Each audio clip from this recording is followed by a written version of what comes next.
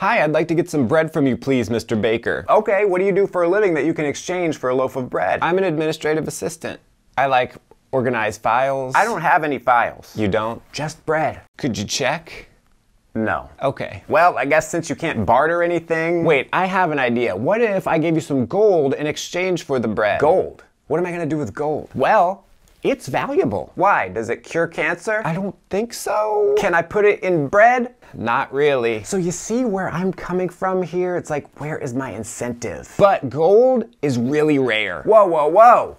It's rare? I think so. Heck, why not? Give me the gold. Okay, here you go.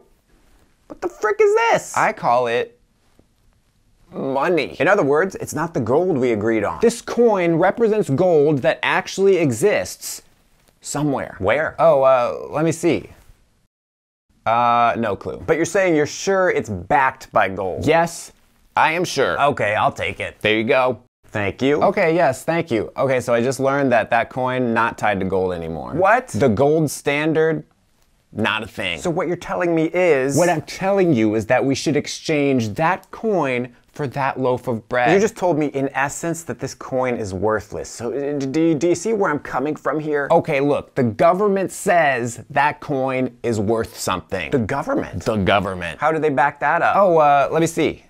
Yeah, no clue. Okay, this whole thing seems risky. Look, as long as we both believe enough in that coin, it has value. If this coin only has value because we all believe that it does, what if a bunch of people got together and made a digital coin and believed that it had value, but it wasn't tied to the government?